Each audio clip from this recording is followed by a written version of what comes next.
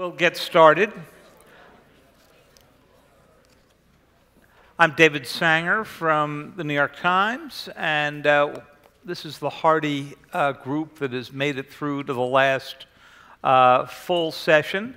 And it's also on the topic that we've been talking our way around for a day and a half, but haven't really talked about directly, which is what is happening now at what's one of the most fascinating moments in the 30-some-odd years I've covered negotiations, threats, everything in between about the denuclearization of the Korean Peninsula and North Korea's own weapons program.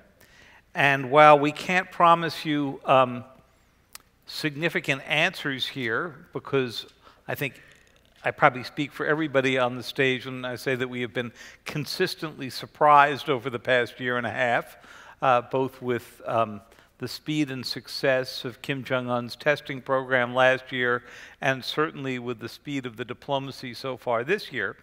We'll try to do our best to raise the questions and the things to look for as we head toward this fascinating summit meeting on Friday, to be followed, as President Trump says, if it happens, with the Trump-Kim meeting.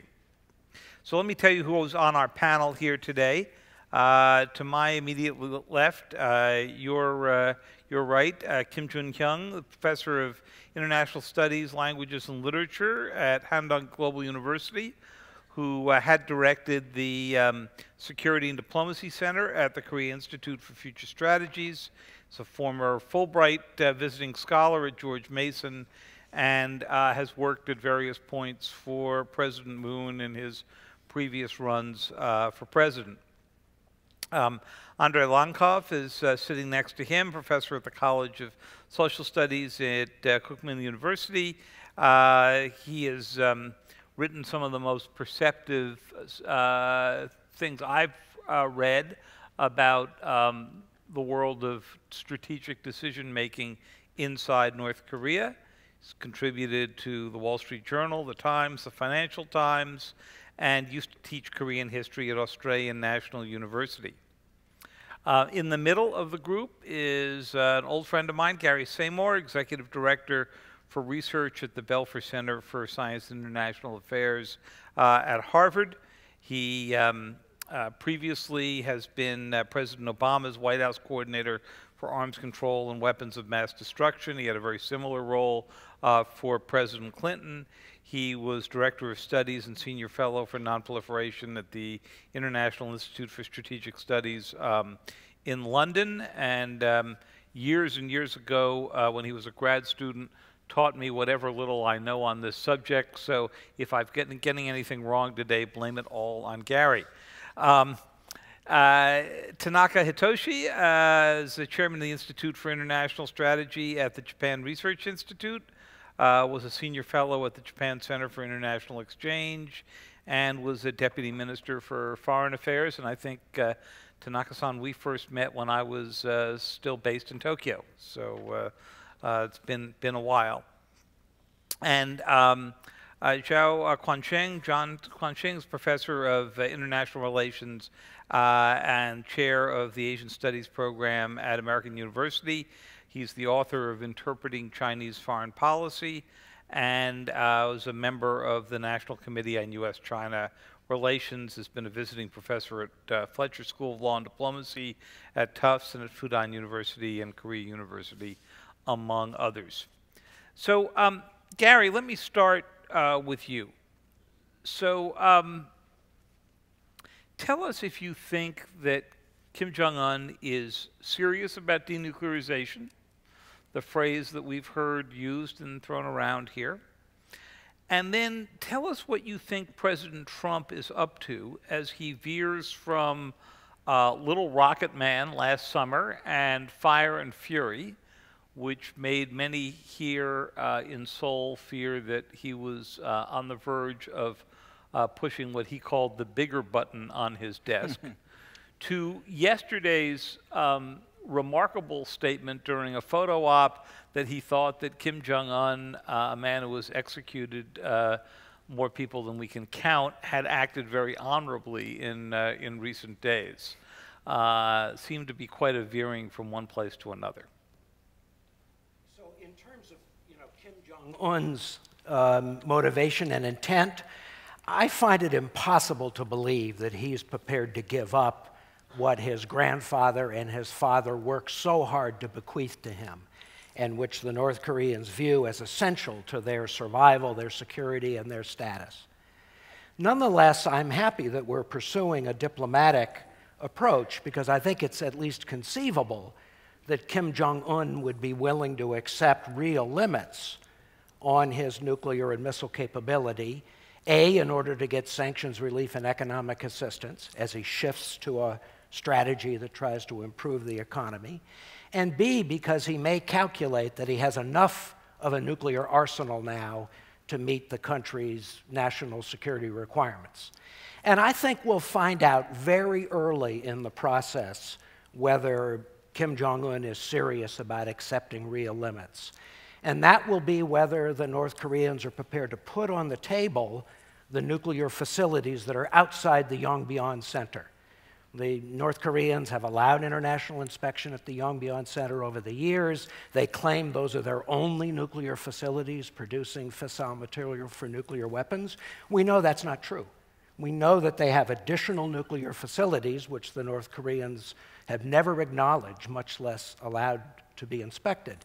If Kim Jong-un is prepared to make a declaration that at least passes the laugh test and puts on the table a real freeze of additional fissile material, then I think we might have an interesting negotiation about whether we could achieve a real cap on capability. Gary, do we know enough about the location and the nature of those other facilities that the US government or the South Korean government or the Japanese government will be able to declare whether they have passed the laugh test? I mean, as long as there are some facilities outside of Yongbyon, it will be the start of a conversation. I don't think anybody will necessarily believe that the declaration is full and complete without some verification process. But the US has never publicly identified, if I have this right, the facilities outside. They've got lots of suspect locations, lots of places they'd love to inspect, but they've never said, we believe you're enriching here or reprocessing there. Well, we don't want to tell the North Koreans what we know. I think it's up to them to tell us what they believe is a full and complete declaration, and then we'll compare that to what we believe we know, because obviously in the case of North Korea, one's information is always somewhat fragmentary and ambiguous. But I don't think it would be helpful for us to coach the North Koreans to make a declaration that we would then accept. It's better for them to take the first step and to acknowledge they have facilities outside Yongbyon that have never been declared or inspected. And then we can start a conversation about whether that declaration is accurate. Okay, so the first part of my question was the least hard part of it, Right. which is what's Kim Jong-un thinking? Yeah. The hardest part of that is what's Donald Trump thinking? So I think the Trump administration has, clearly laid out a very tough opening position for the negotiation, which is that North Korea has to perform 100% to US satisfaction in terms of giving up their nuclear weapons and missile capabilities, and only then will they get paid in terms of economic and political benefit. Now, that's obviously not a practical approach. Kim Jong-un is not going to accept that, but it's a reasonable opening position. But that very tough negotiating position seems to be married with President Trump's decision to have a summit with Kim Jong-un that will be very long on spectacle and very short on substance. And I expect the summit will take place. It's likely to issue a very broad and general political framework committing to achieve a nuclear-free Korean peninsula in the context of peace and normalization, and then assigning negotiators to actually try to work out the details, in which case, as I said, we're going to, I think, very quickly run into a test of whether or not the North Koreans are serious. But I must say there's, and hopefully the summit would at least establish some time frame for trying to complete that negotiation, whether it's 6 months or 9 months, just to try to set a deadline so they don't drag on forever. But when I talk to my South Korean and Japanese friends, I think there's a real concern that Trump Whatever the script is, we'll go off script and agree to something that would leave the Allies exposed. Suppose Kim Jong-un offers to destroy all of his ICBMs in exchange for lifting all sanctions. I think there's a concern in Seoul and Tokyo that Trump would accept that offer. After all, America first. That would protect the United States, but it would leave the Allies exposed to the remaining missiles and nuclear weapons. So I think there is some concern that Trump will do something very unexpected and very destructive at the summit, as opposed to being happy with just a spectacle and a good show. Good. Well, we'll go explore that question of their concerns a little more. So, Mr. Kim, Gary's given us a little bit of a vision into Kim Jong-un, a little bit of a vision into Donald Trump. The third player out here is your old advisee, President Moon. Tell us what you think his strategy is going into this, and particularly going into Friday's talks. Okay. Actually, as you introduced me, I joined 2012 presidential election team to advise him in foreign policy. And then, at the time, we lost. And 2016 and 17, I joined again. And actually, I'm kind of acting spokesperson outside government. They don't pay me much, but I'm enjoying this. So we'll put in for a raise okay. by the end of the talk here. And I'm telling you that my mention or my saying is not certified by him, but I'm sure at least I can understand him. Okay, he is really devoted to peace rather than the unification, and he want to be remembered as a peace builder in the Korean Peninsula. And I met him last week as a member of advisory committee for Inter-Korean Summit. And opening speech he made is, this is not overnight dream. This has been my lifelong vision, and especially he was the organizer or organizer of the preparatory team in 2007, so 11 years. Finally, he is going himself to negotiate. Okay. Before he was elected, he was kind of very cautious. And the biggest difference, I think, between Roh Moo-hyun and Moon Jae-in, many people suspected that Moon Jae-in is second coming of Roh Moo-hyun, and especially from America. But he is more like pragmatist. I think it's common denominator between these three leaders, even though it's different ideology, pragmatism. That's why I'm kind of positive. Still, I'm thinking all or nothing. But I don't think it's 5-5, 6-4, and 7-3. I'm positive, and I believe. And Moon said, these days, whenever he sleeps, one side, on the one hand, is nervousness. At the same time, hopefulness. And he really, his fingers crossed. And I have the same feeling with him. Okay. I don't think he expected this speed either. I think nobody's. And I met the North Korean delegation in Helsinki right after, and U.S. accepted Kim Jong-un's offer to meet. And Choi Kang-il at the time, he said they're not prepared. They offered, but they didn't expect Trump took this early, fast. So they're not ready. So everybody is a surprise. But we can notice that. And President Moon was much more cautious, but this, as time goes by, he's more optimistic and speed up. He used to talk about staged, gradual approach, and freeze first, and then dismantle later.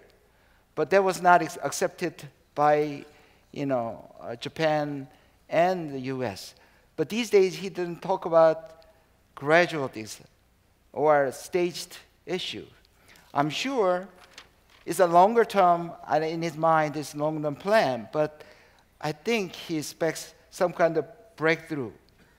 And notice that he changed the Koreans' role from broker to guide. So in Korean, 중매 or 중개, to 길잡이. 길잡이 means guide. That means he wants to be involved. And then actually, he wants to have a trilateral summit right after U.S. North Summit. So we don't want to be left out, as Dr. Samore talked about. And we have, on the one hand, the Trump factor, which means positive factor, but at the same time, Trump risk. Because if he made deal with the North Korea without thinking of Korean interest. So in that sense, he's really careful about this inter-Korean summit, and he want to be a good preparatory meeting for U.S. North Summit. But somehow he wants to guide the direction as well as limit.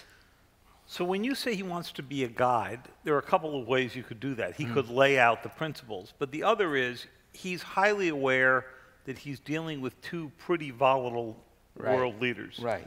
Does he see himself as the go-between? Because in any negotiation with North Korea, you're going to have crises, you're going to have moments where President Trump is going to say we're veering toward war.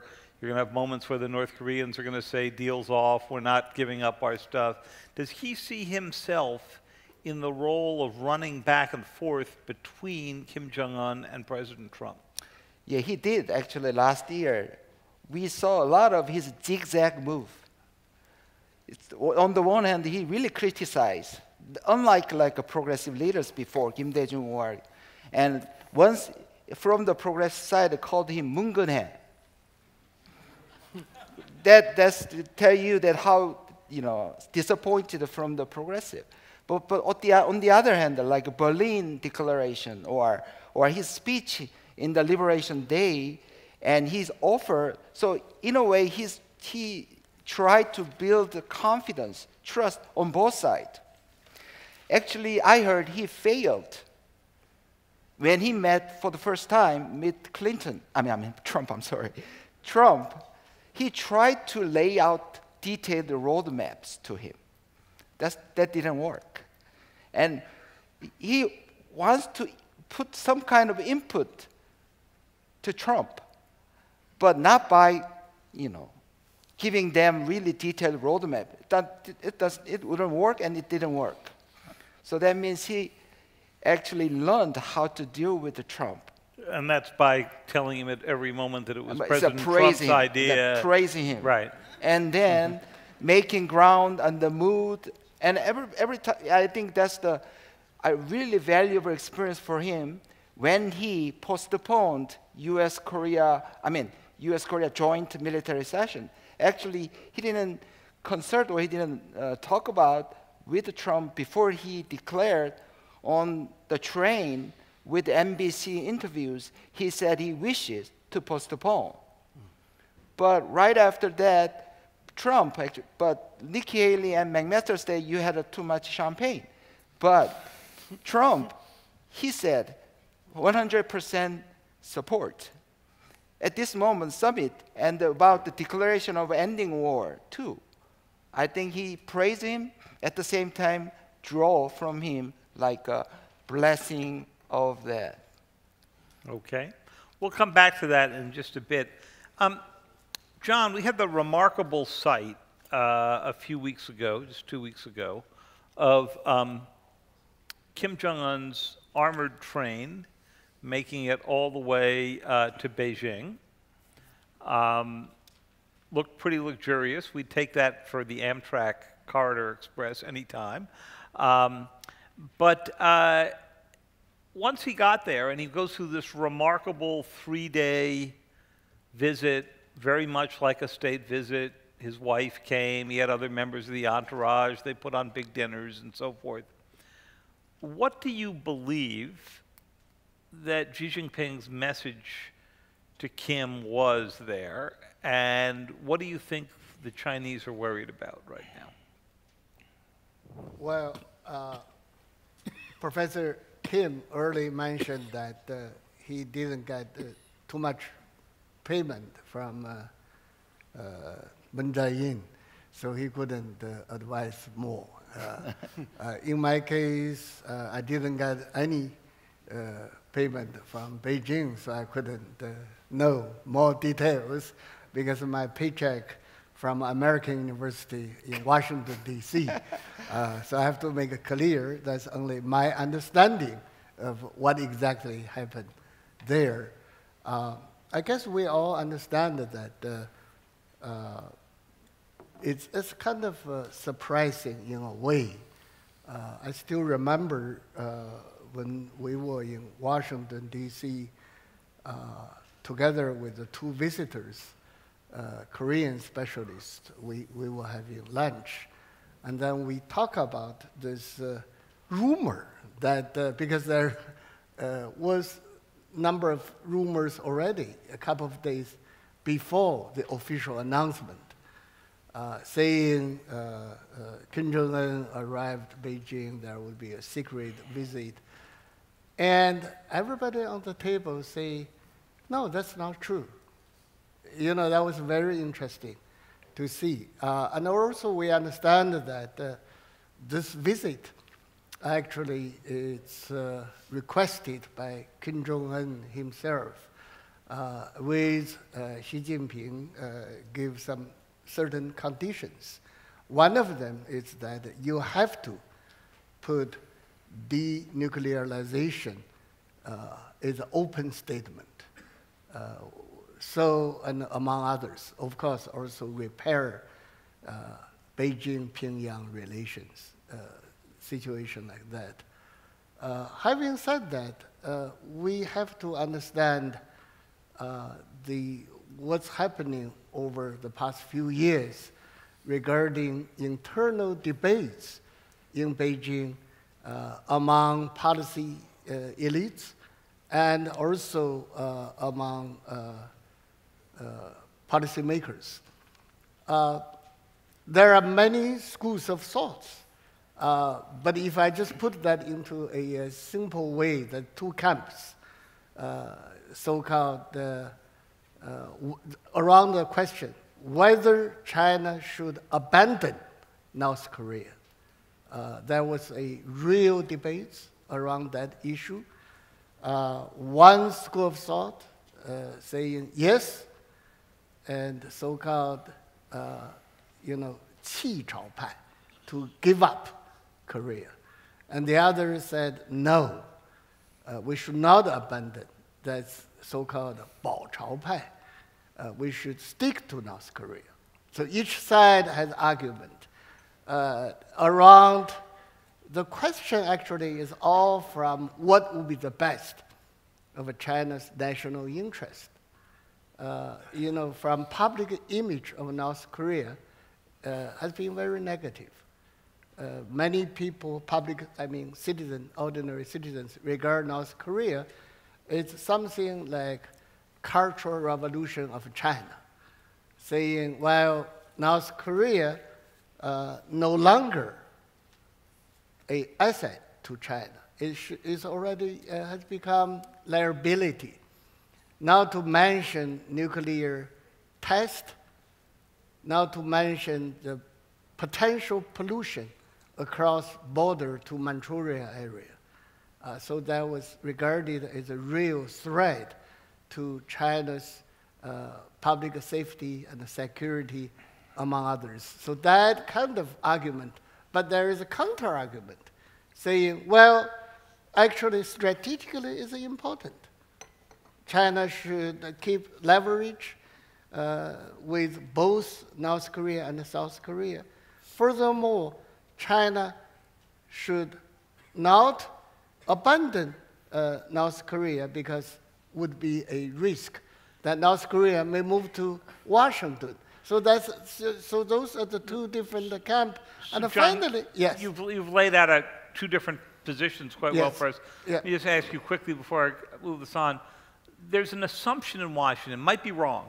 There's an assumption in Washington that what the Chinese want here is the status quo. The only thing that they're terribly interested in is talk Donald Trump down from all this discussion of bombing the North Koreans, and don't actually get the North Koreans to do very much, just get them into a lengthy process that keeps this thing dragging on forever because they don't want the Americans coming up to their border, and they don't want North Korea to collapse, but they also don't want a crisis that's going to bring Donald Trump in. Do you think that that's what they're working toward right now? Basically finding a way to maintain the status quo? Well, maintaining status quo, I guess, it's kind of undecisive when you couldn't make policy consensus. You just do nothing. So that has been the case until recently. Remember Pyeongchang Olympics? There has been a lot of diplomatic maneuvering and lead to the day after tomorrow, the summit. And then all the way, the announcement of a Trump-Kim meeting.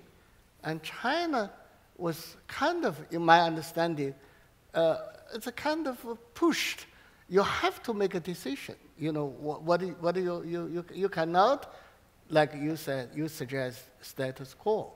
China has to be proactive. So that is what happened, what's happening with the Xi Jinping's meeting.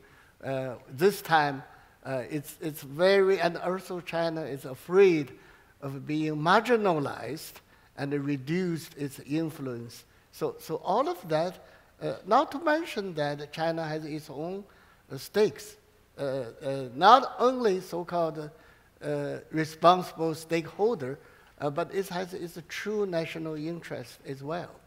So I want to get everybody in here, but Gary, you look like you had a quick point you wanted to make. And yeah, I just wanted to, to add to what Professor Zhao said. China is absolutely crucial to the success of any U.S.-North Korea negotiations, because if China stops implementing sanctions, then the U.S. loses most of its bargaining leverage. And I've already heard there's been some slippage of Chinese enforcement of sanctions, which may reflect to some extent Chinese unhappiness about being marginalized by the negotiations that are coming up. North-South talks on peace regime, and U.S.-North Korea talks on the nuclear issue. Where's China? China is not involved in these negotiations. But it's also a terrible time for the U.S. and China to be fighting over trade and Taiwan. I mean, this is not going to help coordination with China to maintain sanctions pressure on North Korea. And you had a quick point? Yes. Actually, I have a question for you, Dr. Samore. Actually, there is another suspicion, actually, about the U.S. strategy toward China, actually maintaining status quo. Because I think Richard Bush talked about this and wrote about this. The biggest problem of U.S. policy toward North Korea is whether it's not deciding yet whether to use North Korea to contain China, or for Northeastern strategy, or really want to solve the North Korean problem. In that sense, maybe in this process, because there are, I think Donald Trump is just, tactically or not the strategic person, especially in the sense of U.S. global strategy. So he wants to solve, and he decided to solve the North Korean issues. But McMaster and the other strategists, they think without having or building up some kind of Northeast Asian strategy, especially trilateral cooperation between China, Japan, and Korea, and if solved, then they're losing the good, very important leverage to contain or balance against Chinese rise. I think so in that sense, McMaster really eager to block or oppose, I heard, Trump decided to set the date and decide to meet Kim Jong-un.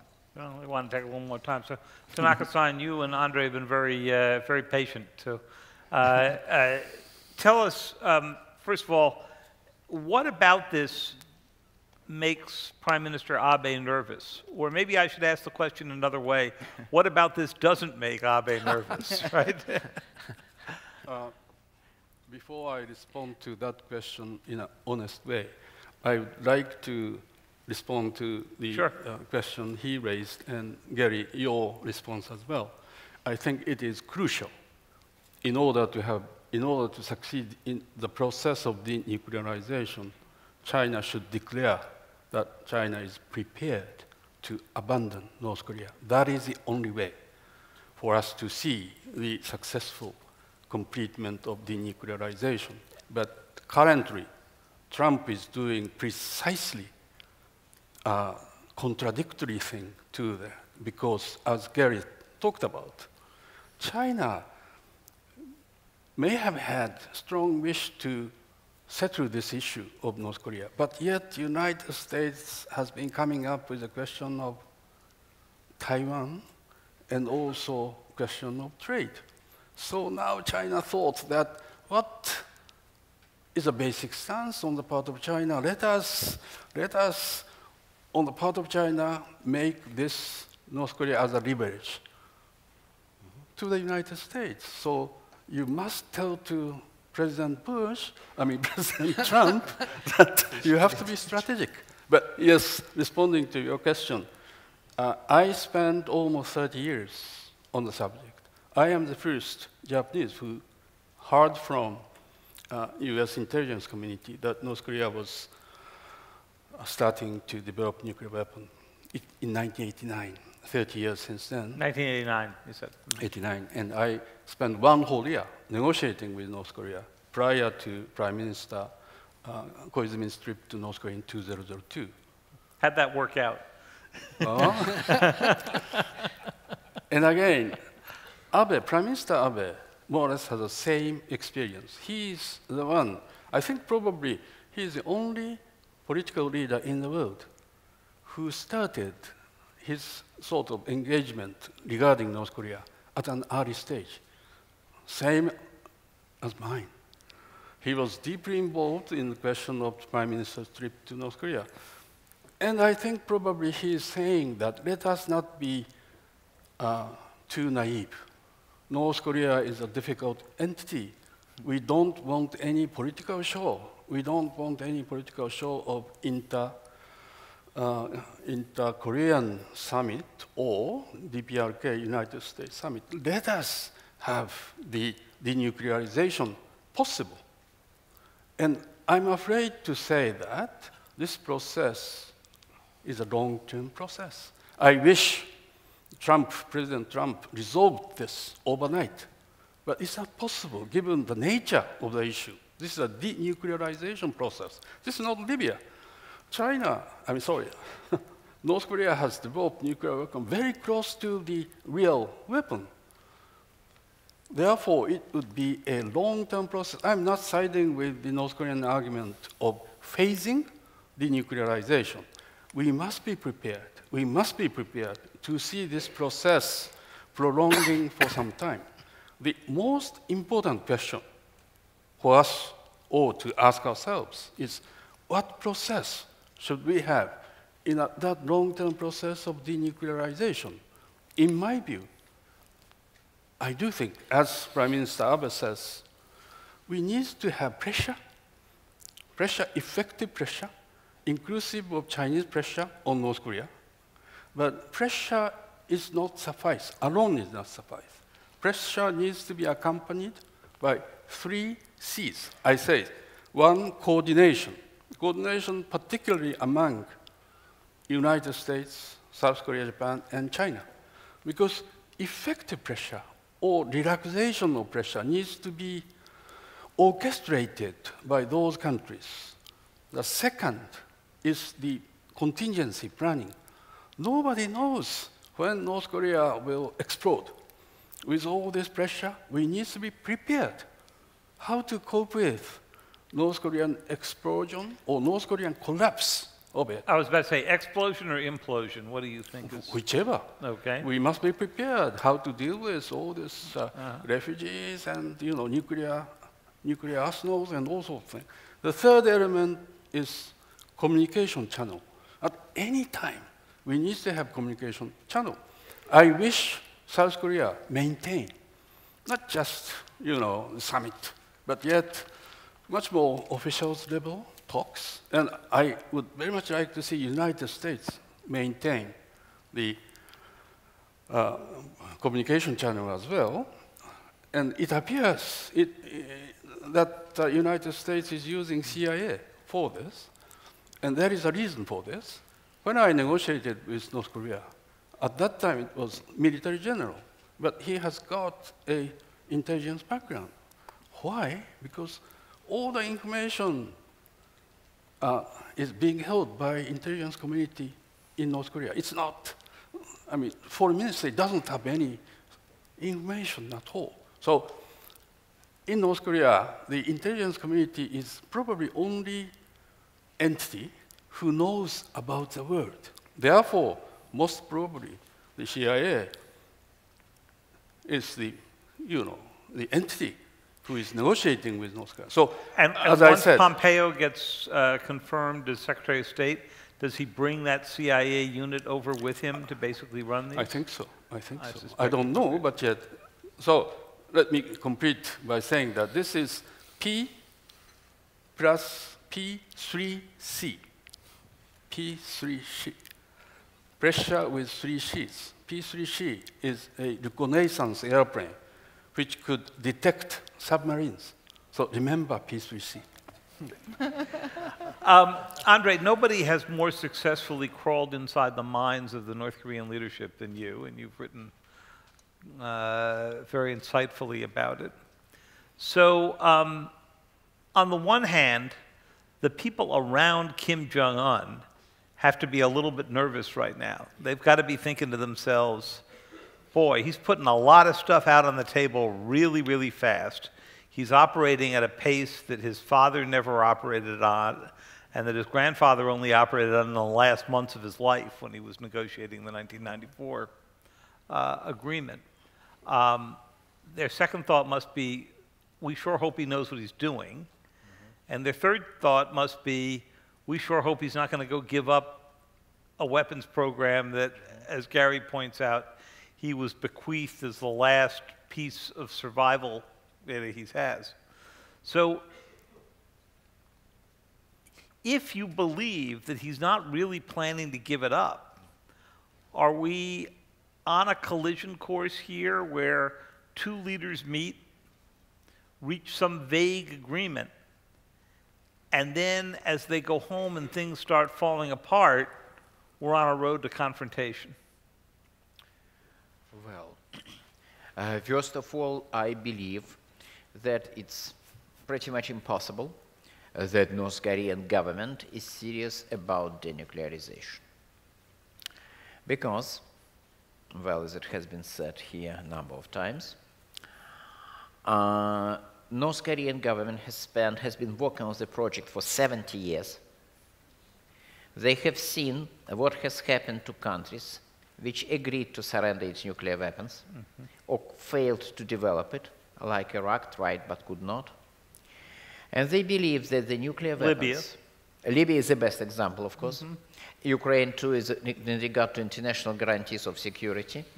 But Libya is above all, because, as everybody knows, once Gaddafi accepted exactly the same deal American side insisting now on in regard to North Korea, and when revolution erupted, he could not use his air superiority because of the no-fly zone and responsibility to protect and everything else. So they believe, with good reasons I would say, that if they surrender nuclear weapons, regime collapse is only a question of time. If it happens, they all are going to be killed. So I believe that in the highly unlikely cases, if, say, Kim Jong-un goes mad or idealistic and agrees to surrender nuclear weapons, it's probably the only case when he should be afraid of his family, his generals, his officials, everybody. But it's not going to happen. Let's not worry about him. He is not going to surrender nuclear weapons. Everything is under control. But at the same time, I believe that recent developments were quite good. Why did they agree to negotiate? And as a matter of fact, why they are making such large concessions even before the beginning of the actual negotiations? It seems to be a Trump factor which is vital. We have a very unusual, unconventional president in the White House. And the North Koreans probably suspect that he might be the person who will risk a war, who will risk a military strike with all possible consequences, in order to get rid of the North Korean nuclear weapons. So they don't want to be shot at, and they increasingly worry about Chinese attitude to the sanctions, because China is quite serious on sanctions, which is unusual. And so far, sanctions have not had much impact on the economy, but it seems to be the question of time. And because North Korean economy is growing, I never tired of repeating that North Korea is a poor country, but under Kim Jong-un, it has experienced an approximation of an economic boom. And it's one of the reasons why he is quite popular. And if it suddenly ends, well, he will become quite unpopular with his own people, and it's risky too. So they decided to negotiate not denuclearization, but a series of really serious concessions. And this is good, because negotiations ceased to be a possible option at least 10 years ago, more actually, in 2002, during the Second Korean crisis. But it's still possible to stop the slow motion move towards a disaster, because it's possible to now achieve not only moratorium on nuclear tests and missile tests, but also partial dismantlement of their nuclear facilities, and to make sure that for the foreseeable future, North Koreans will be unable and maybe just also unwilling to further advance their nuclear potential, maybe for a few years, maybe for a decade, maybe more, God knows, for some time. And this is a major success. And we should make most of what is happening now. We should not have unrealistic expectations. North Korea is run by Machiavellian, smart, pragmatic people who are by no means suicidal. They're not going to surrender nuclear weapons. But they are willing to negotiate serious concessions because they are seriously terrified. So and I hope it will be used. Yeah. When you say that they're not going to give them up, but they do want to negotiate, and there's a theory afoot, and you see it a little bit from just reading the North Korean statements, that they want to be accepted as a nuclear power the way Pakistan is, that if they get into a negotiation with Donald Trump, it's basically about arms control. Yes. You give up X, we give up Y, and they begin to be resembling an acknowledged nuclear state. Would the United States be making a big mistake at this point by acknowledging them as a nuclear state, or why not just get into that arms control mode on the theory that it's the best thing we've got going? Judging by what has been reportedly said by Kim Jong-un recently, and he reportedly told the South Korean delegation that he is committed to denuclearization because this is what his grandfather once promised. Well, it's definitely taken out of context because his grandfather meant something completely different, but it's irrelevant. I do not expect North Korea to take such a stance now. Frankly, I did expect it until, say, later last year. And then it became clear that President Trump has succeeded in terrifying everybody, not only your humble self, not only my wife, but even Kim Jong-un himself. So I do not expect that North Koreans will really insist on this kind of equal treatment. What it seems to be more likely, they will just promise denuclearization, pay lip service to their commitment, and package the coming deal not as a kind of arms restrictions negotiations, but as the first step on a long way towards the shiny goal of full, complete, verifiable, irreversible denuclearization in some very distant point in the future. And if it's going to happen, if they don't say we are a nuclear power, we are negotiating our arms control, if they're saying, well, we also, of course, we want to denuclearize, maybe not right now, this issue of de facto acceptance them of the nuclear power will be resolved. If, however, they insist on this type of equal partners negotiation, I think it's probably not a good idea. And right now, maybe it's possible to push situation back to the lip service, to make them to, again, openly pay lip service to denuclearization, and then, yes. Yeah. I have a different opinion, yes. Even if we have a similar ties here. Okay. I think we have we are in a kind of path dependence kind of thinking framework. I think if we really carefully studied his comment, I think he's definitely different leader, as I said, as a pragmatism too. And I think he's in the middle of strategic decisions. You know, the biggest difference is, you know, many people talk about the denuclearization is all different meaning for all parties, U.S., Korea, and the North. I don't think it's that difficult question. The final form is CVID, no question about it. But Korea and the U.S. think it's without, you know, except the CVID, nothing is denuclearization. I don't think so. It's a process. So North Korea is doing process of denuclearizing, but until CVID, especially, you know, Americans, especially the hardliners, don't accept it is as part of denuclearization. Yes, they can go back, they can reverse, but they are moving forward. And why do that? And as you said, I think this is out of confidence at the, you know, as well as a fear. And because he completed it, he had now, you know, he has nuclear bombs. I think he has 3 cards now. First card, he throw, which is a future nuclear, ICBM and moratorium. Second, even he can have a U.S. inspection team and the verify the current program. Even if he gave up, he still have made one, like 20, 30s, conservatively, or 100 bombs. He can have until the last moment. Here, 2 trust issues encounter. U.S. can trust. I don't think it's already, this is totally different from September 19 framework, 6-party. At the time, verification, we can verify. But now, we cannot verify. Even we can send 1 million people to inspect whole North Korea. It's not possible. That means, ironically, this is the stage we have to trust somehow North Korea voluntarily giving up. At the same time, North Korea should have a trust. When they give up, they can guarantee of their security.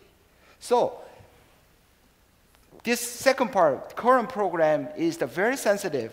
It's going to take time. But if he's showing, or he shows in the middle of the negotiation, then he is ready to give up made one, complete nuclear bomb. Maybe this verification of the current nuclear program can be easily solved. So, Gary, Mr. Kim has raised this question of verification. You and I were talking about it a little before the session began. Of all of the verification problems that you have dealt with in 30 years of doing this, this has got to be the nightmare of verification of all time. Mountainous country, right, and American intelligence agencies that differ in their own assessment of how many nuclear weapons they are, from the CIA's 20, 25 to the DIA's 60, right? So you don't know what the universe is you're looking for. More mountains than you can count, tunnels under every one of them.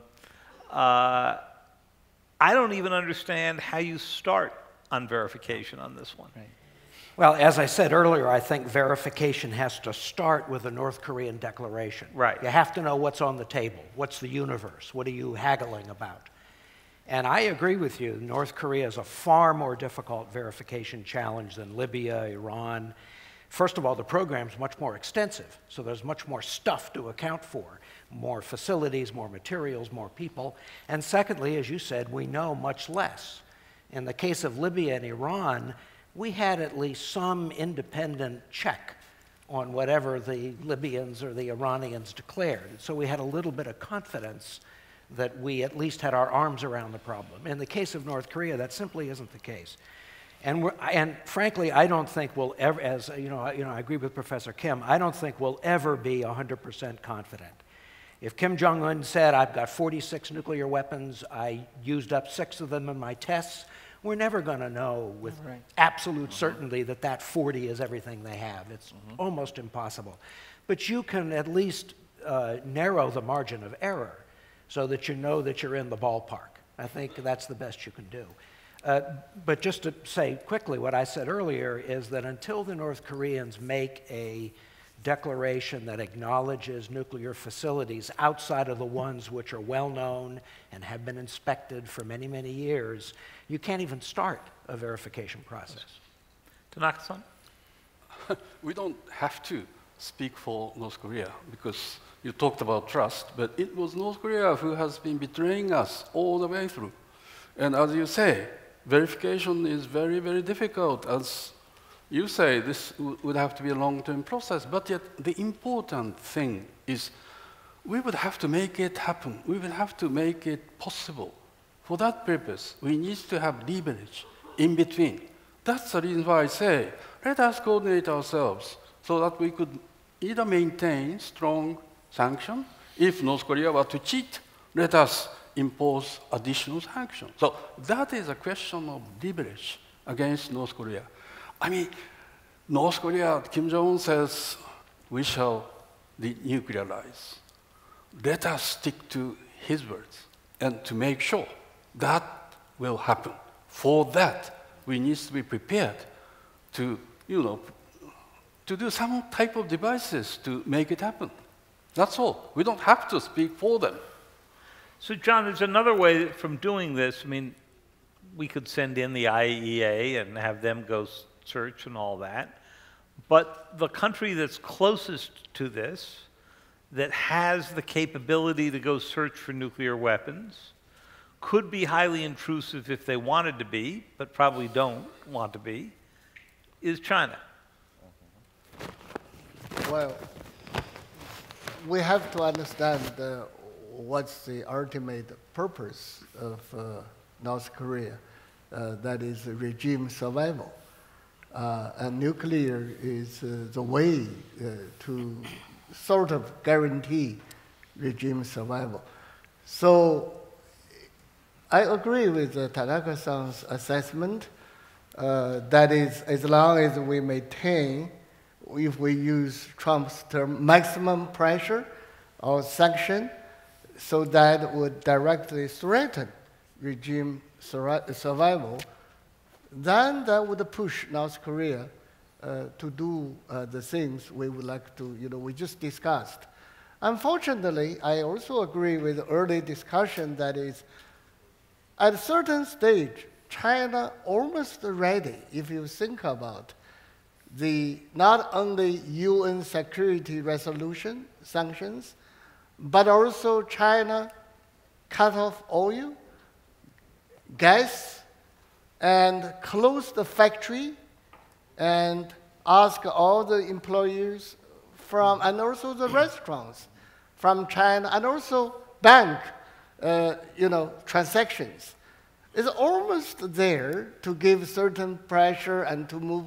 That's why Kim Jong-un got really, my assessment is got a panic. So move to Washington, move to Beijing for this movement.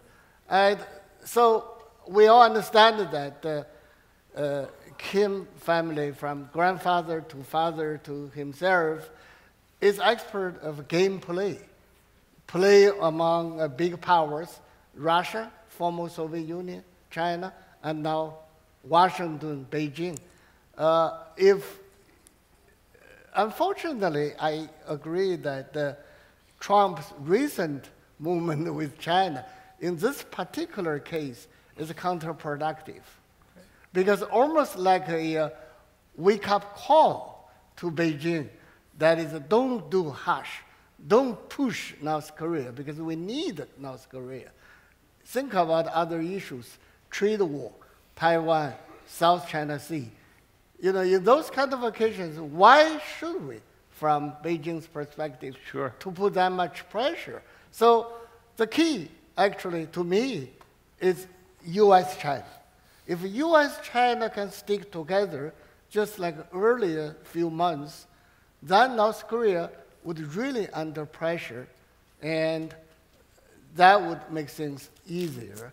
But now, Kim Jong-un really had some opportunities to think, to have a second thought, to maintain the nuclear weapon.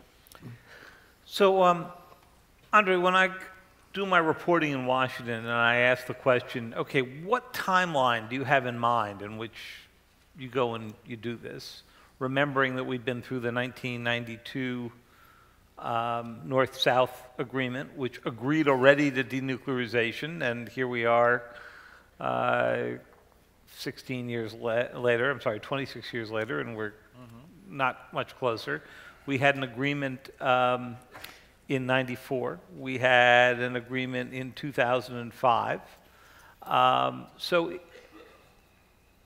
it's not as if the North Koreans have not declared for denuclearization before. What I hear when I ask this question in the administration, they say two things. First, they've never encountered the likes of Donald Trump before. You've heard a little bit of this on the panel, that he's basically, his unpredictability has scared them, the Nixon madman theory side, okay? And the second thing they say is, we don't think you need a timeline of years. We basically think you can deliver them a FedEx box, have it prepaid to Tennessee, have them drop their nuclear equipment into it, and then we'll have a discussion with them. What do you think is the fastest this could be done, if it can be done at all? I don't think it can. If you mean full denuclearization. Well, what I mean is for something that would enable President Trump to get out and claim victory here. Oh, he is quite good in claiming victories. So I think that partial concessions will work quite well. And it can be done well by June. If you talk about serious denuclearization, well, I think it's not achievable. The North Korean side will work hard to make to agree on the date of arrival, which should be after the next elections, at least, on hope that the US voter will change her mind and will have a different, more conventional president, which will make life in Pyongyang much easier.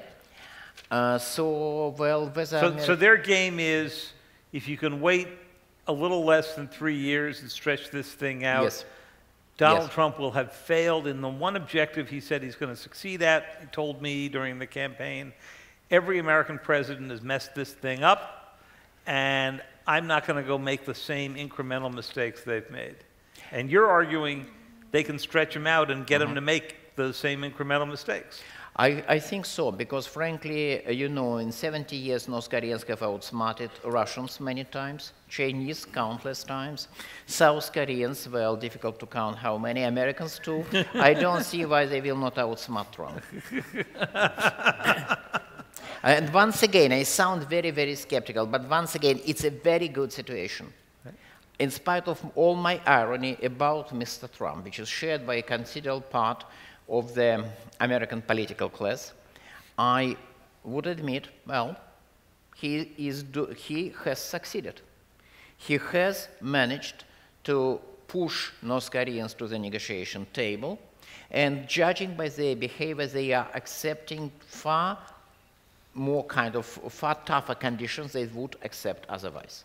And talking about you once, if they just dismantle part of their nuclear facilities, give some fissile material, and they will tell they don't have that much left, he can claim victory. Gary? It's realistic. So if the talks drag on for 2 or 3 years, but North Korea continues to observe the moratorium on missile testing, Trump can claim that his tough policies have prevented North Korea from demonstrating a credible capacity to attack the United States. So from Trump's standpoint, having the missile test moratorium in place is, I think, a significant achievement. It's not as good as getting a freeze on fissile material or partial destruction of North Korea's nuclear weapons or missile force, but it's still an important achievement that slowed down the program. So Gary, let's take your argument that it's important. I remember being out in Russia with Secretary of State Tillerson, remember him, last year, and he made the argument that a freeze, which this essentially would be, is useless to the United States, that it merely enshrines the status quo, that there's no way that the Trump administration would settle for it, Sure, it might be the first step toward, but you can't just live with a freeze. And you're telling me that Donald Trump will claim the freeze as a great victory. Well, I think, as Andrei says, Donald Trump knows how to make lemonade out of lemons. And if the only thing he has to sell is an extended moratorium on testing, he can say, and I think the technical experts would support it, that without North Korea demonstrating a full-range test of an ICBM with a survivable reentry vehicle, they don't have a demonstrated capacity to attack the United States. And, you know, just on the freeze, I'm not really confident we'll get a freeze on fissile material production, because as I said, the verification requirements are so onerous that I'm not at all convinced that North Korea would agree to that. He would come up then with basically a third of an Iran agreement. If you... Exactly. That may be the best that can be achieved. Yeah, actually, if that's the case, then yeah, as you said, what's better than the Iran deal? Always, Trump is always competing with Obama. And actually, luckily enough, he destroyed all what Obama did, but he's now chance that Obama couldn't do it. Then he wants to solve this problem and declare winning over Obama. So I think he has a really intention to solve completely. But is it possible? I think Kim Jong-un, I think, let's say, Moon, 4 years, because he's in the remaining term. Trump, 2 years. And Kim Jong-un, 2 years. Many people are suspicious about he wants to drag down. But I don't think so. Really, North Korean, when I met them in Helsinki and everywhere, the indication that they have been stressed about changing regimes in Korea, in the US. So if price is right, don't get me wrong, if price is right, much higher than before, but I think it's 2 years. Tanaka-san, you had something you wanted to add there? Sure. It appears to me that you have no confidence whatsoever in Trump. Let's think about this. Suppose that United States, Trump, were to negotiate and agree with North Korea for the partial arrangement, just freeze or destroyance of the ICBMs. U.S. alliance relationship with the rest of the world will be very severely undermined. Very severely undermined. Because nuclear North Korea, I think everybody agrees that nuclear North Korea is destabilizing to the region. What Korea would do with North Korean nuclear weapon? Yes, the United States has been willing to freeze the nuclear testing. US is willing to go along with ICBMs, or to destroy ICBMs. What about Korea? What about Japan? Quite destabilizing. So let us very clearly say to the world that we don't want that. John, scrape you into this, and Gary, and we'll open it up for some questions here. Most of argument earlier, myself included, pessimistic. That is what we could do. But I have to say there are also optimistic way of thinking. You ask what Xi Jinping would like Kim Jong-un to do. Remember during this visit, Xi Jinping took Kim to Quansheng, to Academy of Science, to see the achievement, open and reform, 改革开放. So that's all along, from Jiang Zemin, from Hu Jintao, now Xi Jinping, would like to see North Korea open and reform, which, of course, it's the likelihood still very low. But given the condition, if the regime lies threatened, then, remember recently Kim talked about from one priority, military, nuclear, to dual priorities, military plus economic development. I guess that kind of sign cannot rule out that North Korea may, under certain conditions, of course, I'm not that optimistic, but I have to point out that's another way of thinking. Gary? So if Trump just focuses on the U.S. security and leaves the allies exposed, the logical conclusion is that South Korea and Japan will build their own nuclear weapons to defend themselves. And we know from a very famous interview that Donald Trump gave with our moderator when he was a candidate that he thought that was a pretty good idea.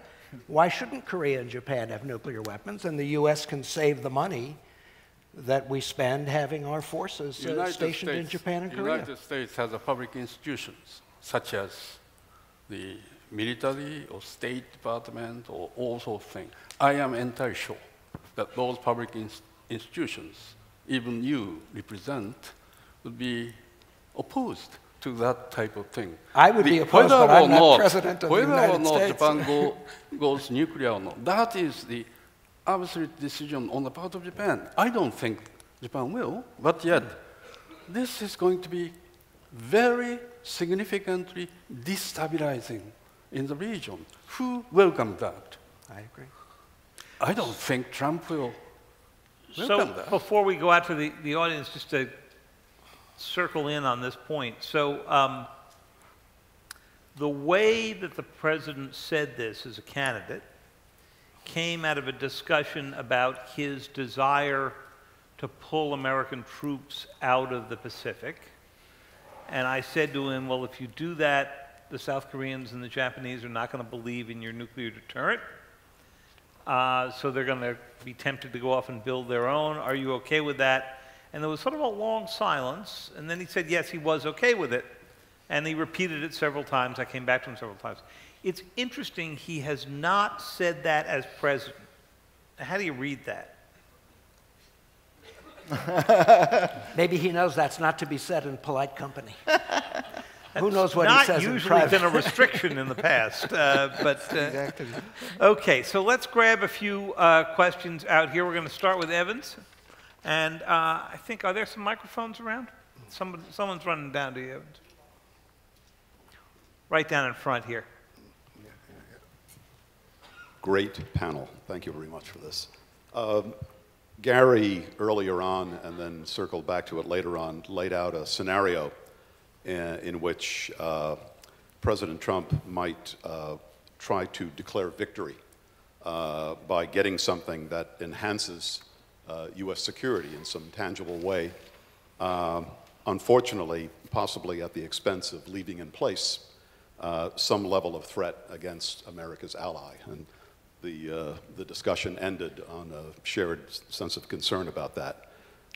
Like Gary, I believe there is some possibility that the president might go down that route and seek an outcome that significantly enhances U.S. capability defense. And interestingly enough, Kim Jong-un the other day, in announcing the ICBM freeze, was targeting precisely that point when he announced that. Right. We remember that in Pompeo's confirmation hearing, not just once, but twice, he defined the US DPRK summit, the goal of that summit, as enhancing America's security against North Korea's nuclear threat, twice.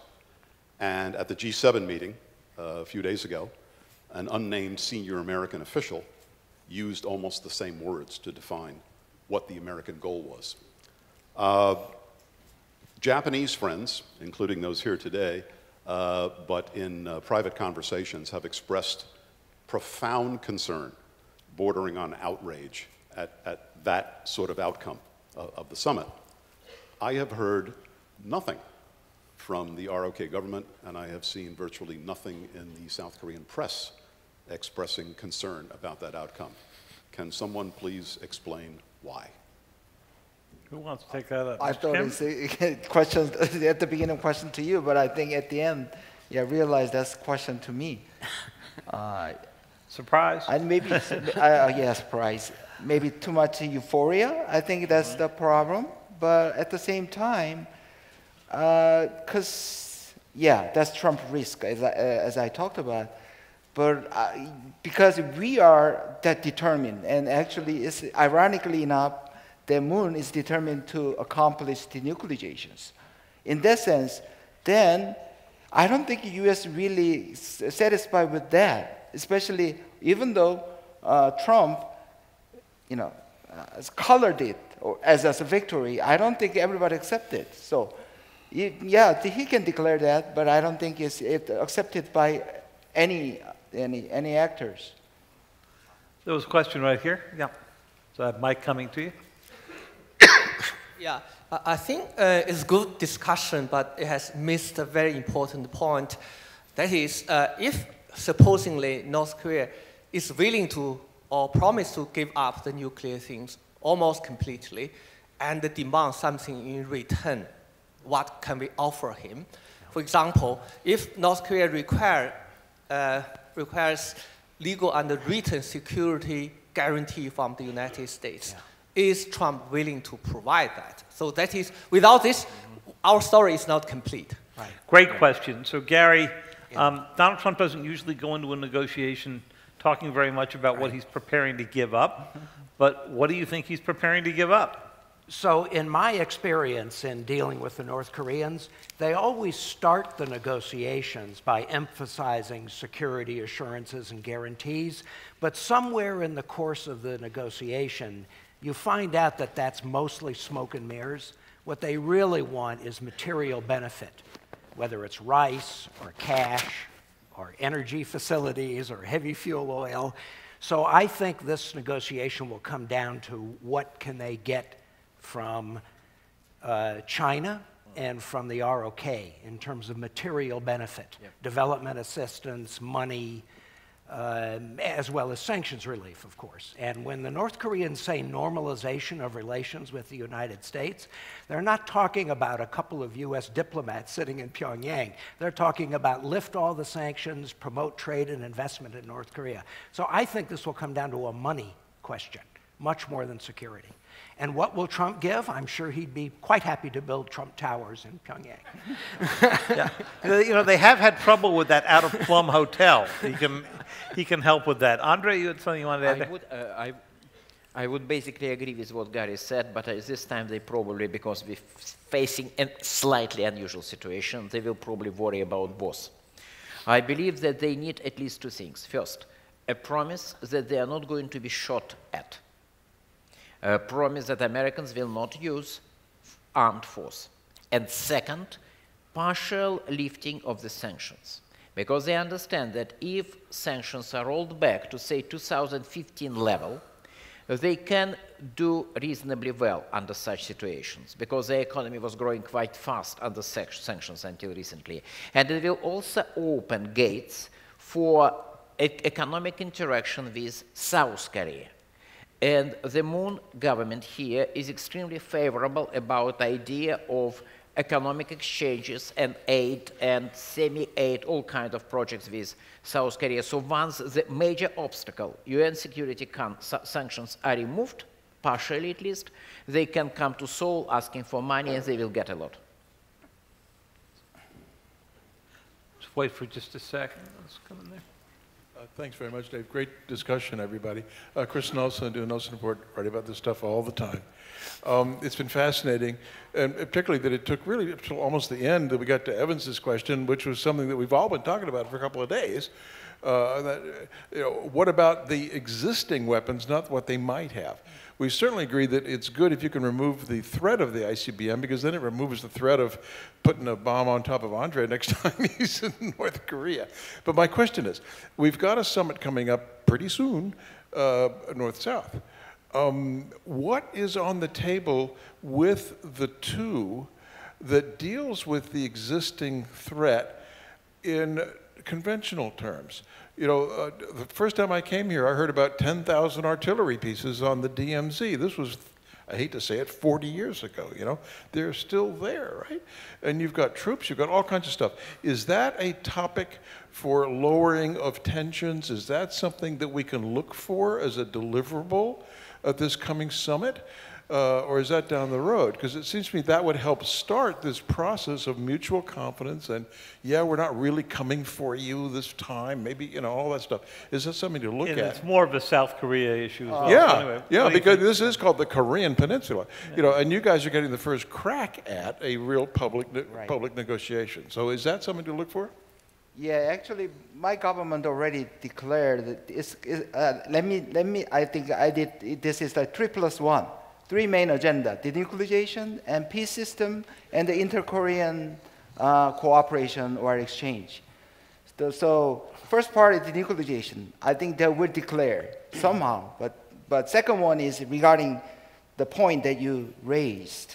In that sense, and ending declaring the ending war too.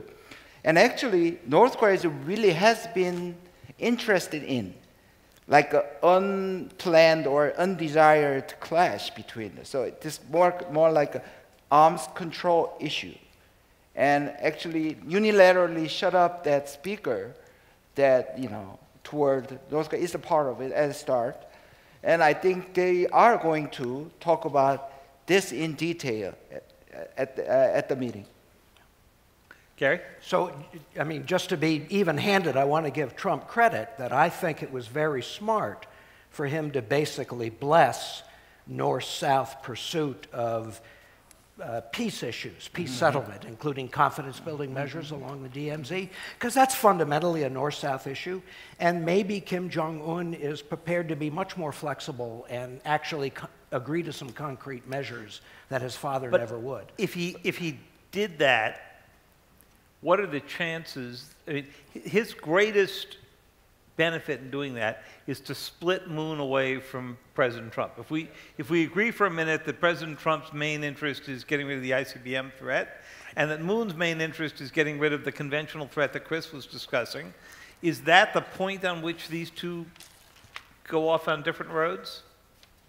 Well, you're never going to get rid of the conventional threat, right? It's a question of reducing the conventional. It's like the nuclear weapons. We're not going to get rid of the nuclear weapons. We're just going to manage that can't be, because President Trump said he was going to solve this. And when we ask him what he means by solve this, he means getting rid of all of the nuclear weapons. Yes, I'm sure that's his objective. I do not think he will achieve that objective. And I don't think the blessing actually from himself. I think Moon actually sent the NSA, Joon-hyung, to talk about it, and he accepted it. I don't think it's from himself. John, if you are Xi and you're watching all of this, are you thinking to yourself, I've got to somehow get China in the middle of this discussion, lest all of this gets sorted out without my presence? Well, to begin with, China at a long time not really regard North Korea nuclear is a threat to China, is a threat to Japan, threat, if there is a long range, then threat to the US. The only thing is the border area, the pollution. So, and also for a long time, China argued this is not our problem, it's America's problem, and then there is a counter-argument that's a China problem. So now, I guess it's strategically important.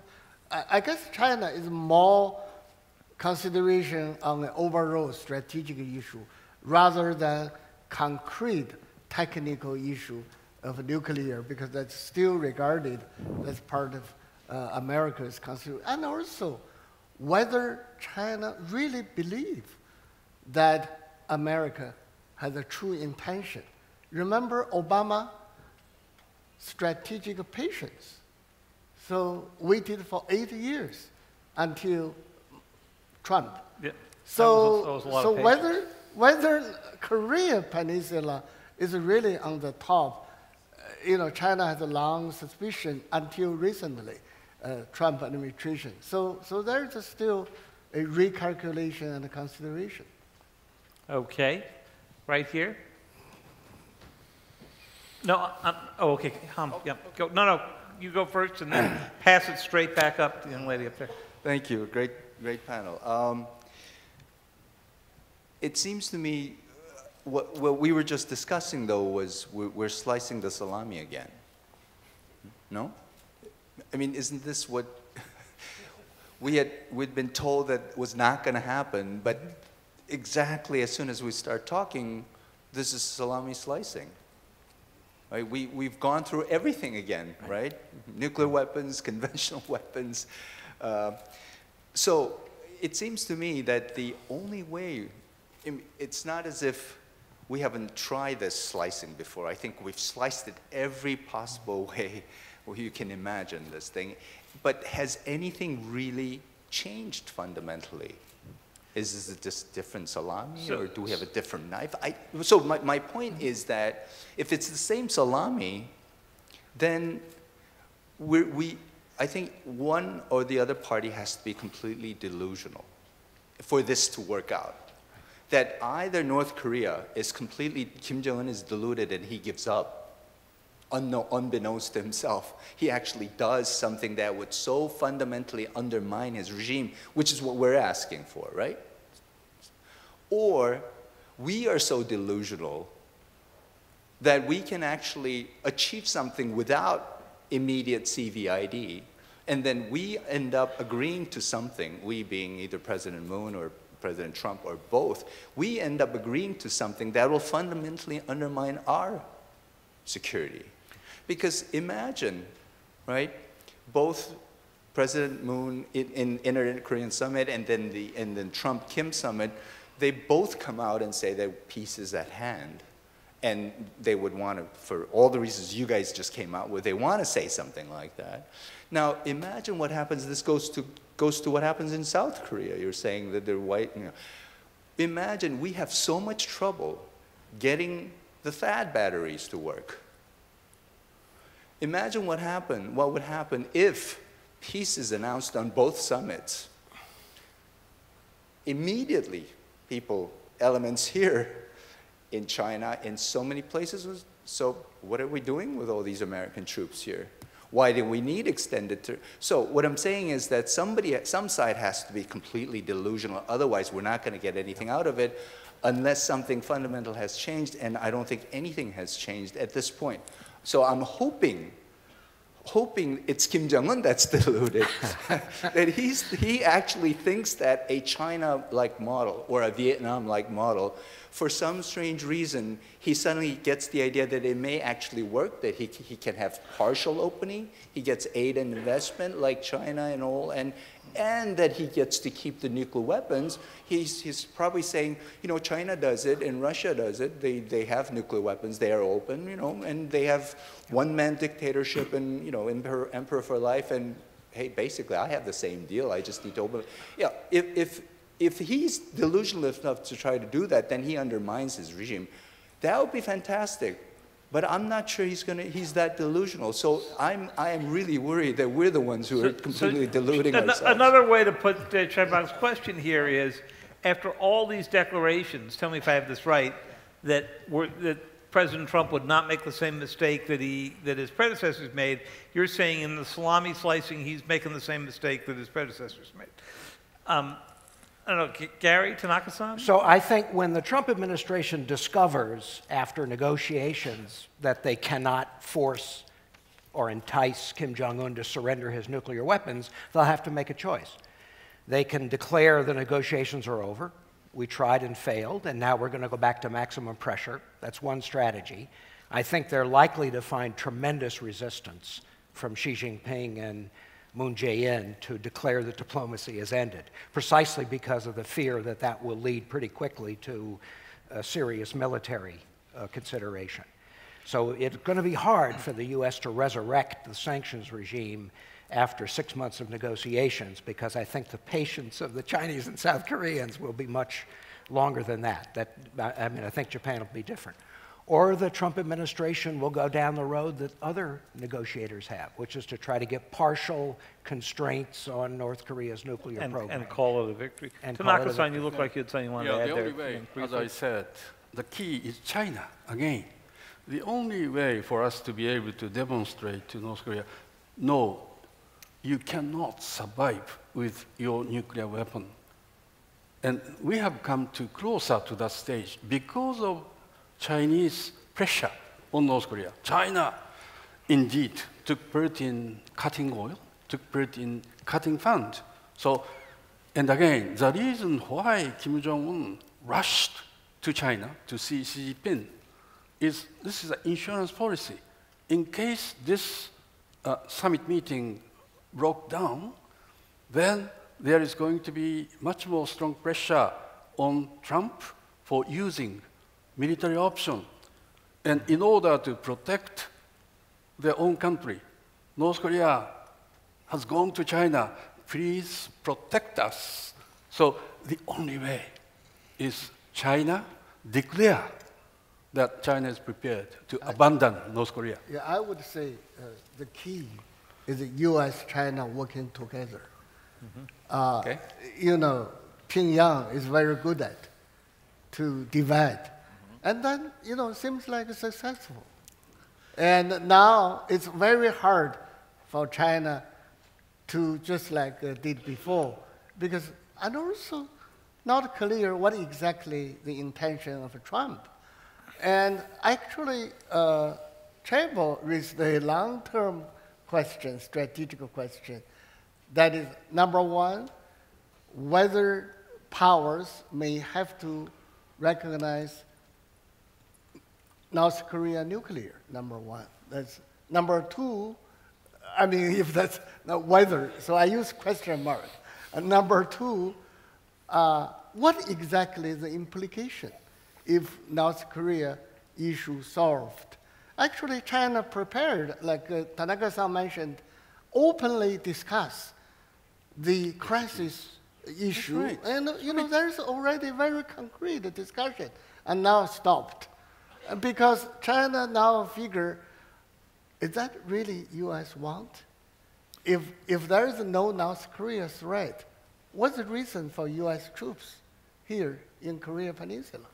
What's the reason for Abe to constitutional revise? Because there is no external. So in other words, there are a lot of hypothetical issues, strategic issues, rather than only North Korea technical issue. So, so the key, back again, the key is U.S.-China.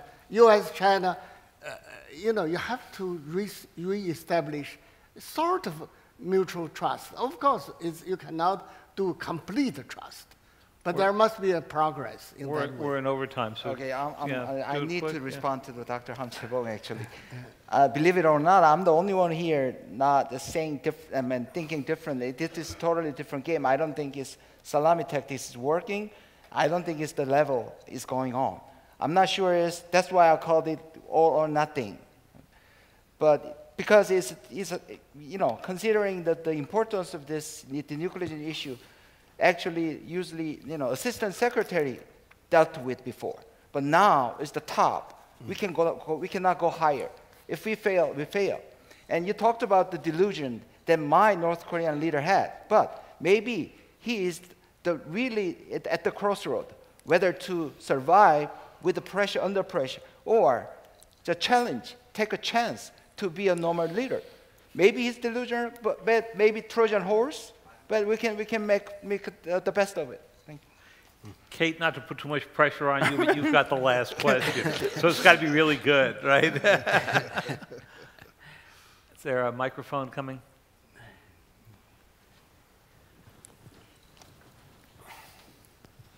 Thanks very much. It's an honor to have the last question. I just wanted to address quickly the wild card scenario that the Trump-Kim summit doesn't go well for whatever unpredictable reason. How real is this risk, and what happens next, and what are the contingency plans, if any, that would be in place? Thanks. It's a great question, because usually you save presidential summits to the end, right? So here it's sort of a roll the dice, all or nothing. Gary? Yeah, but if I'm right that Trump is prepared to lower the bar for the summit itself and just issue a vague political declaration and have a good photo op, the summit can't fail. I mean, I'm not sure how much substantive business they're going to get done at the summit beyond authorizing their negotiators to begin to work out the details where all the hard work will be done. Andrei, if that happens, how does Kim then play it? How does Kim play it if Gary's right and they authorize people to go do this, does Kim want to get this done quickly, or does Kim want to get this done as slowly as he possibly can? Slow. The key word now is slow, because a large part of Korean game, North Korean game now is winning time.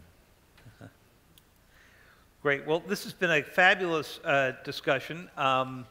It has prepared us very well for the spectator sport of this Friday, and then the continued wild cards of the Trump-Kim meeting. I thank you very much. I want to thank Chaebong and MJ for keeping such great conversations going here at this, and I want to thank all of our panelists for engaging so well, and all of you for your questions. MJ, got some? Hold on a sec. We have one bit of business to do here. Yeah. I have been a student of international affairs for the last 50 years. These days, when I read the newspaper in the morning, one term, one expression seems to bother me a little bit. The security guarantee of North Korean regime by the U.S., I don't understand what it means. It is my understanding that U.S. cannot and should not guarantee any regime's security. It is North Korea's own people who can provide the security guarantee of the regime. I may have to study more. Thank you. Well, it's a fascinating question, because what does that guarantee? I mean, there was something of a security guarantee given to Gaddafi, yes, and that didn't help him. If you go ask him how that worked out, right? Anybody on this? Maybe. Sure. Well, I do agree with you, because for every time I see these remarks about regime security guarantee, I'm sort of perplexed. Yes, I can imagine how the United States makes a promise of not using military force against North Korea as long as North Korea follows the simple rules A, B, C, D, E. After all, same promise have been given to Cuba after the missile crisis, and it has worked quite well. But I cannot see how can the United States, or for that matter, any other country, guarantee the security of North Korean regime against any kind of domestic challenge. And I don't see American, if you have, say, a revolutionary development, revolution in North Korea, it's not something I personally would like to see, but it's possible. I cannot imagine, say, US Marines, you know, going to Pyongyang to shoot down pro-democracy demonstrators. Gary? So I would just add, even if we gave such a guarantee, the North Koreans would not believe us. So it has zero value. And we gave one to the Ukrainians in some way. It was a little more vaguely worded when they gave up their nuclear weapons. And it was not even a guarantee. We guaranteed their security against all incursions by foreign forces. No, it was an assurance of consultation. Like a four-party assurance. It was quite carefully worded. Well, if we think about the Korea War, it's officially not ended. Officially, there is no peace treaty among powers. So I guess, you know, Dr. Yu-ji asked that question, what can return? One of the returns is kind of a peace treaty among powers, and the US, China, Korea, North Korea, South Korea. You know, back to that, that kind of, at least nominally, provided some framework for North Korea. I guess that's one of the issues. Well, I thank you all. This was a great discussion, and look forward to the conclusion of the plenum and being back next year.